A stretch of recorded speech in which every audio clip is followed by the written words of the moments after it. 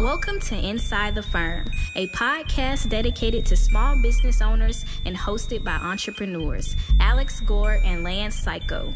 Each week, they take you on their journey of how to start, run, and grow a business by bringing you inside their architecture and real estate development firm. Get a behind-the-scenes tour of how these business leaders manage their clients and foster company culture while creating new and innovative projects. And now your hosts, Alex Gore and Lance Cayko. Welcome to another edition of Inside the Firm. I am your host, Alex Gore. I'm here with a special guest who's with us every time, and that's why he's so special. Lance Bison Cayko. Yes, middle name Bison. How's it going? It's going pretty good, Mr. Gore. Everything's going pretty good, even though there's some, the bad news in the media, which we'll get into later. Okay. Well, we want to know what good news is. What's the good news? You can get on a rocket ship, and you don't have to wait for Elon. Really? He takes too long. Wow. Blows things up. Yep. Oh, also, too, things... we won't even go into it. There's another rocket ship. It's called Revit Rocket Ship. Ah! It's called Taking a Ride with Your Revit Skills, being more productive, more efficient, using our systems, templates, and everything that we've honed over years to make you more productive. That makes you more money. That makes you more happy. Go check it out. RevitRocketShip.com. Try it for a month. You don't like it, money back guaranteed. Yeah, check that out. You also need to check out ARCAT. As more businesses and tenants demand green design in their buildings, LEED certification is more important than ever. And while ARCAT is known for being red, they can help you go green. ARCAT provides thousands of LEED reports from building product manufacturers on how their products can help make the green choice that's right for you. Head over to arcat.com and find the information you need for LEED. That's ARCAT.com. I also want you to check out Pillow Luxury because you've never experienced a brand like this before, Mr. Al Gore and everyone else. The collection of brands within the luxury division of Pella are the conversation starters, the pioneers of industry who provide window and door solutions to discerning architects, the building industry, and beyond. They have decades of experience creating things no one else in the world is creating, and the collection of brands are brought together to complement and build on one another. They don't push beyond the limits. They set them. Explore PellaLuxury.com/the firm. That's PellaLuxury.com/the firm. Today, back to you, Gore. Okay. So I just have some advice and then want to peg you on this.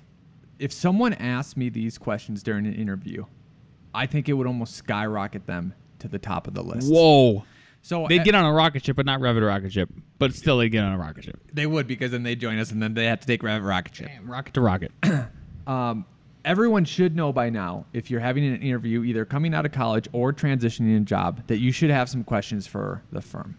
And it honestly makes a difference. And being on the other side, on the hiring side, I can tell a difference. You probably can too, between a generic question versus like a pointed question, And I don't have examples of those, but like those you should have in your pocket. Because after the interview and a bunch of questions by whoever you're getting hired from, they should ask, do you have any questions? Mm-hmm. And normally it's, oh, no, I think everything was covered. Yeah. Like, I don't know why it kind of just feels like, did you not do your homework? You really don't have any questions whatsoever. So would you agree that asking questions? 100%. Brings me right up. I just want to see, that's one of the things, and this probably comes from me having children and you too, is that what you want in people that you're trying to help grow, you're fostering their growth. That's what you are as an employer. I'm not suggesting they're your children, but there is like an analogy here or like a similarity in it. And like I want to see some curiosity, because if I don't see any curiosity, then how are you ever going to get self-automated, you're going to be able to look for things on your own and investigate. I need you to do that. Yep. And then the other thing I want is, I think to be successful, you need to be engaged in the team, in the culture, in the firm. So if you don't have any questions about that, are you even going to be are you going to be the right fit? But here's some questions that I think would help. And it's kind of in a two-part thing. So the first two questions come together. The question would be, who is your most productive employee and how did they get there? Interesting. Because that makes them think about who it is and what they've done. Or I like this one. You could put a twist on it. Sorry. Yeah. Who is your most valuable employee? How did they get there? I mean, you could just keep. What I'm getting at is like this is such a good setup and not punchline, but conclusion of the question. Yep. You just think if you're listening and you're a potential employee for anybody, think about how you could reuse that. Yep. And because it's going to make you, Lance, think like, oh, okay, because it might change over time. It might change based on roles. Like, oh, you're going to be in this role. This person's in this role. So in that zone, this is the most productive person. Anyways, there'll be a whole conversation about that. Then this follow-up question, I think, is the key. If hired, can I sit next to them? So good. I mean, it would just blow my mind. Well, I'm going to give a shout out to Rebecca, who works at F9, and that was one of her pieces of advice to new employees was she found that in sitting next to one of our most productive and valuable employees for over a year, leveled her up. She got on a little rocket ship. Yep. And for architecture firms too, this is going back to something Lance and I have harped on, maybe too much. This is why we value in person. Yeah. Because if you ask that first question, who's the most productive and how do they get there? And then you ask, can you sit next to them? And they go, oh, it'll actually be a remote, but you can ping them anytime. Oh, so the most productive, most valuable person in the firm, I'm just going to bother them all the time with questions, like via over the internet, versus literally just sitting next to them and say, hey, can you look at this and tell me what to do? Well, then there's also, again, the permeability. And so it's sort of this like in real time osmosis that happens. You're in this soup of people talking, soup of people working on projects, solving problems. You're listening to the conversations they're having with either me or Al or another coworker, and that knowledge can come through that way too. Mm-hmm. Is it like how are you gonna recreate that? You both can be on. Is everybody gonna be on Zoom at once? All the time. Terrible. Yeah. Terrible. Well, that's what I have. I thought the 3 questions. Oh, I see. You kind of put a comma. Most productive? And how did they get there? Yep. I like that. Okay, moving on to a little bit of news here. As everybody probably heard yesterday, hopefully, so we're recording this on July 29th, 2022, July 28th, 2022, so Thursday of this week. It came out that we had 2 consecutive quarters of negative growth, which means by definition, no matter who's trying to change the definition, that is a recession, just by the definition alone. But like I was talking about, I think it was last episode or the episode before, if you are into economics and you, especially if you're a business owner and you pay attention, I think you're recognizing hopefully what I was preaching on about last episode, that yes, by definition, we're in a recession, but there are a lot of silver linings here, and it's a totally unique one because we have this high rate of inflation, and then we also have a very low rate of unemployment, especially in Colorado. So I have an article up here from Denver 7 that was 7. It was last week is when it actually went up. It was like after we recorded, but the headline is, we've never had a situation like this, making sense of economic trends. And we have, so from the article, we have a lot of headlines flying at us about the economy, often seemingly at odds with each other. To my point, Friday, the state of Colorado reported very strong job numbers with the unemployment rate falling to 3.4%. And you can't ask for better than 3% typically. Right, exactly. Just because there's folks that can't work or in between jobs. Yep, all that stuff. It's actually, by a lot of economists, considered pretty much zero. Yep. So a number that low would leave economists feeling optimistic about the economic prospects. On the other hand, the jobs report is released with the backdrop of high inflation and the Federal Reserve raising interest rates to help control it, which they did on Wednesday then of this week by 0.75 points, 3/4 of a point. Signals that would normally warn economists of an impending recession. Well, then the recession came out. So just watch your bottom line is the big thing going on here, right? Where your revenue streams are headed. Diversify. We talk about that a lot. And try to be as lean as possible as we wade through this. And then, so I think I'm cautiously optimistic now. Yep. Okay. I like that. How do you square this? I've seen a trend on a graph for a long time, and it is productivity, and it's normally in relationship to wage growth. And every year, productivity goes up, and wage growth like barely goes up, except for the past couple of years, which is great actually. Yeah. If when the next graph comes out, who knows?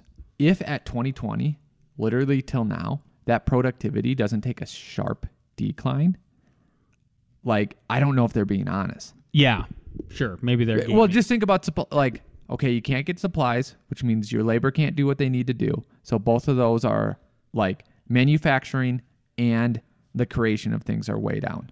Yeah. Tech, you could say like that's so hard to like. Oh, we sold this many Zoom things versus other Zoom things. Like, oh, but it was already automatic anyway, so it didn't really. You know what I mean? Like you just sign up for Zoom. Yeah. Yeah. Yeah.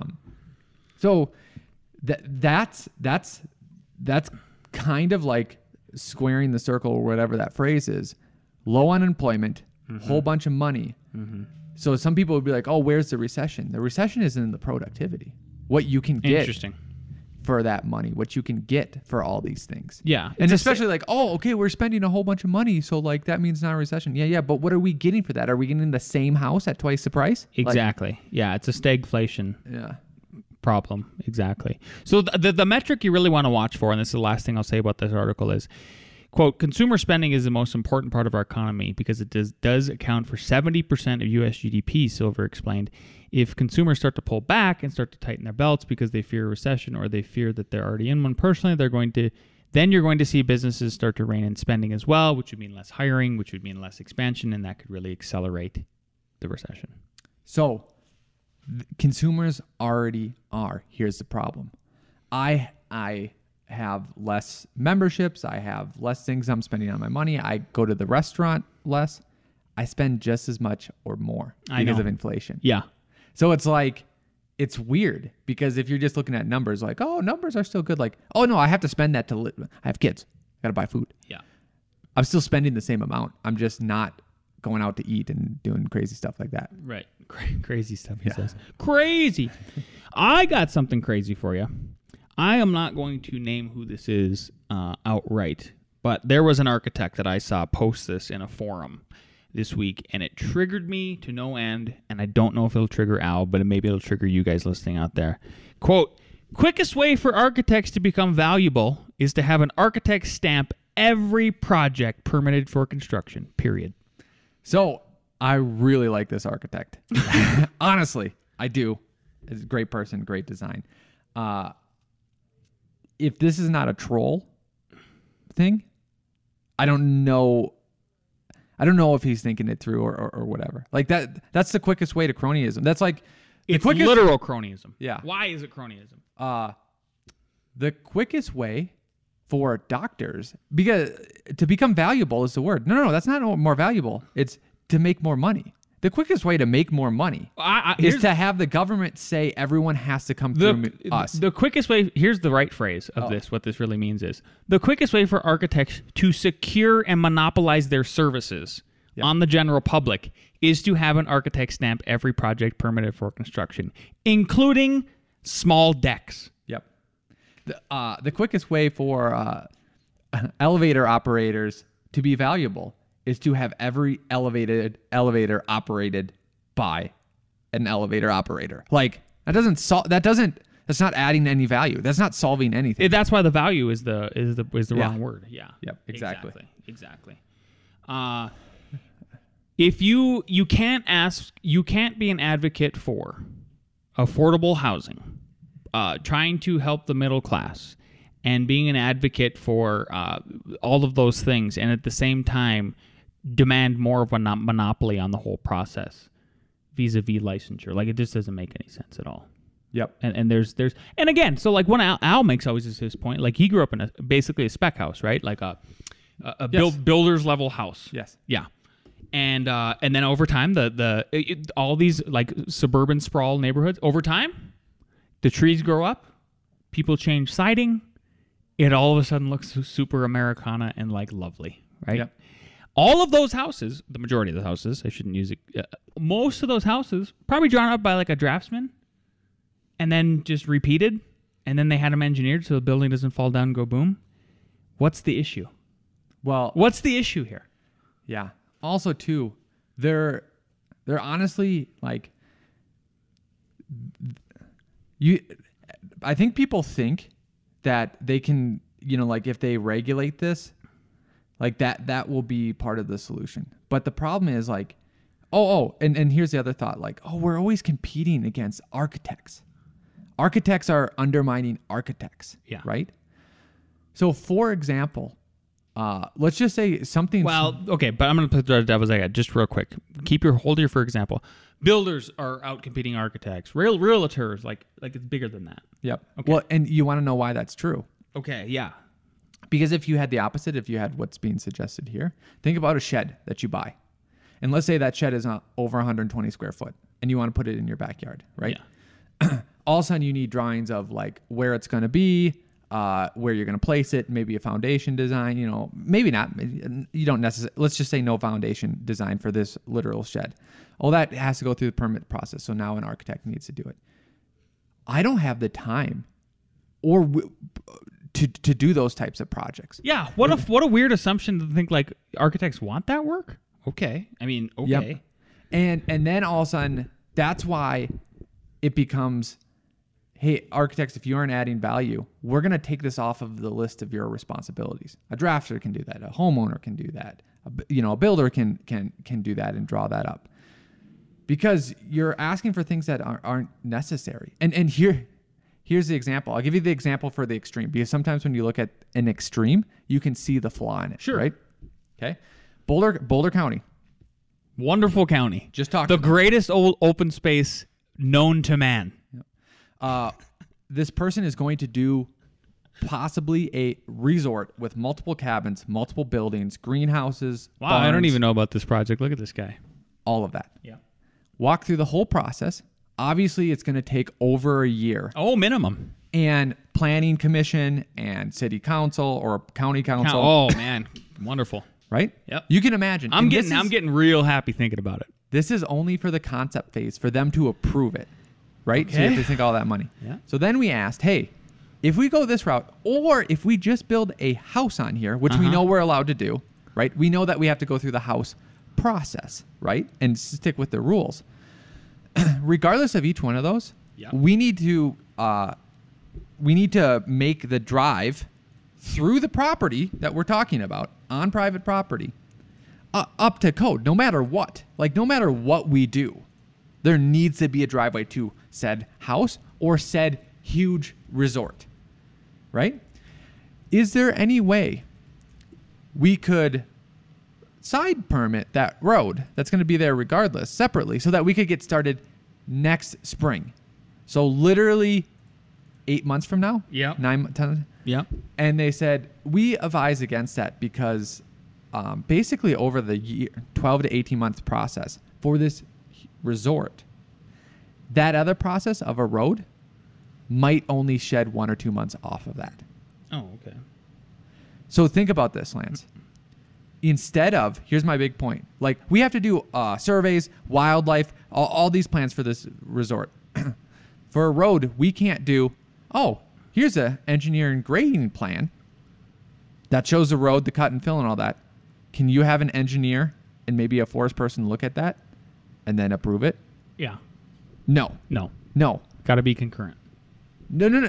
But like, you have to go through all these hoops unnecessary. Like,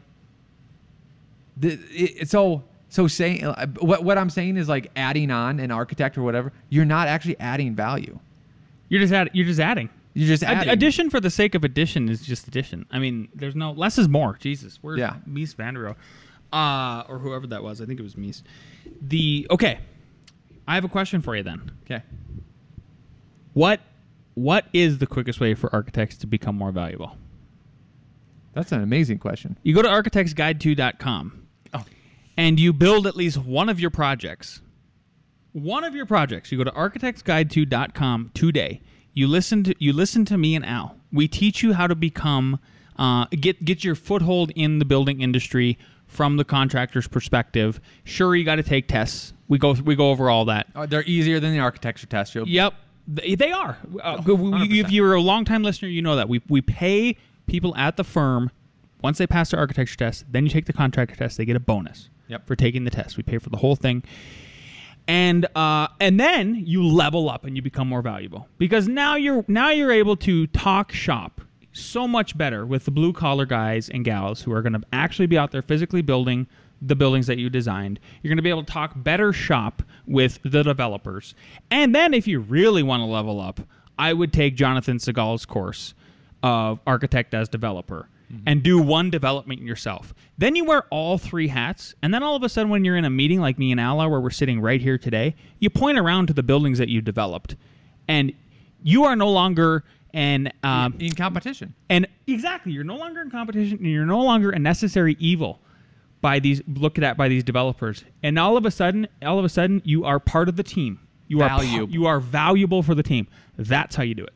I love that you had an answer for that. That's honestly perfect. Thank you. Okay, well, Nick is not going to read for us today because he's been busy with all kinds of house stuff in Florida, wrestling gators.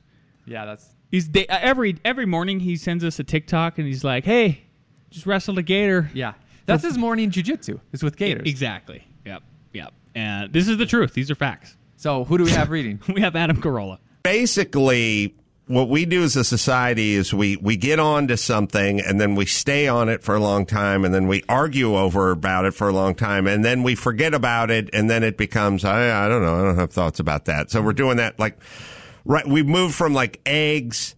We started with eggs. Then we went with how many cups of coffee can you drink a day? Then it was how many glasses of red wine can you drink a day? And now we're on trans rights. But we started with eggs. And eggs, this must make Vinny insane. There was a lot of you can eat you can eat 3 eggs a week. It was 3 a week, yeah. You can eat 3 a week. But we kind of want you to go with the egg white most of the time, so it'd be okay. And you'd sit around and these assholes would be pontificating on the TV going, well, if I had a young son or a daughter, I'd like her to keep it at maybe 2, have a nice bowl of oats, for breakfast and some whole grain bread with some margarine on it. That's a healthier breakfast, but a heart healthy. We did heart healthy. We got by 3 things. We got by meat is murder. We got no nukes. And then we got heart healthy. A lot of alliteration. And heart healthy was on all the fucking spreads that were made of palm oil and yellow dye number 7. And it was, a good heart healthy breakfast with 7-grain bread with honey in it and stuff. And take that margarine and have a heart healthy. And we those are 2 letters that are the same, so he must be right. And then we if the glove don't fit. Have a sandwich. Yes, it's letters. It's letters. This Jane Fonda said no nukes, so I guess we should obliterate our program to great power because the old said so. We are fucking nuts. And we argued over eggs for 15 years. So you want to know where my brain went? I do. So I'm going to hopefully try to relate something totally unrelated to architecture to architecture. Okay. Right? Think about the standard American diet. Yeah. Right? Literally, remember the food pyramid? Remember the base was grain? Yeah. Remember grain has literally detectable amounts of carcinogens in the weed killer and all that, and we're figuring out maybe you shouldn't have 11 servings of grain. Remember grain was the base. Yeah. Bats were evil and all that stuff. So the standard prescription that the government gave out and pushed out through, let's just say, crony capitalism. Pretty much crony capitalism. Like I said, because all the companies lobbied for them. Yep. To do this food pyramid. That's the truth. And if you didn't, so we're in Longmont. Longmont had a beet factory that makes sugar. They're the ones who basically said that fat, literally made up the studies and paid the studies to say fat's bad instead of sugar's bad. Total baloney, which kicked off all this. Literally just made that up by paying Harvard lawyers to say it, even though it was untrue. Yeah. So crony capitalism and the government gave us the most obese society that has ever existed. Ever on the planet. And said, this is a good way to go, and you need to trust us. Because what would happen if someone told you or put poison in your food? What would happen? This is for safety. And that's literally what they gave us, is poisonous food. That makes us... 100%. Yep. What if the same thing's true that for the planning department? And everyone's complaining. These buildings suck. They're McDonald's. These are McDonald's buildings. These are cookie cutters. This is not good for us. You hear it all the time from like, the architects. Just the general public, actually. Yes. General public and architects. Are we seeing the same mechanism? Interesting. Very interesting. That's my connection for the day. Brought to you by myself, Al Gore. I like and it. Revit Rocket Ship. And Architects Guide to ArchitectsGuide2.com. Check that out. Yep. All right. Very good. Well, what do we got next, Al? Let's bring down the team for A.R.E. Jeopardy. Let's do it.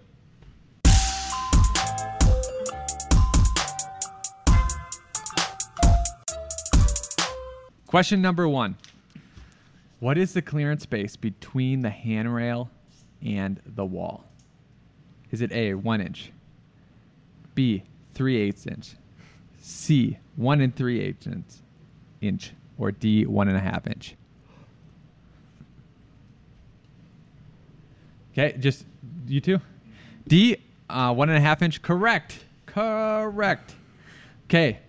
What is the minimum thickness of gypsum that is required for understair production? You know, like if it's, you can go there.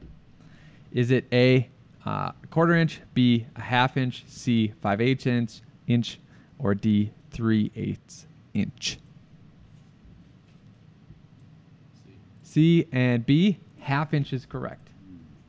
Number 3, which phase tends to require the largest percentage of the project design budget? A, schematic design, B, design development, C, construction documentation, D, permit documentation. C. We have C. C. The correct answer is C. That was easy. What do we got for scores? 2, 3. Ooh, 3-2, 3-2. Number 4, who ultimately enforces the Americans with Disabilities Act?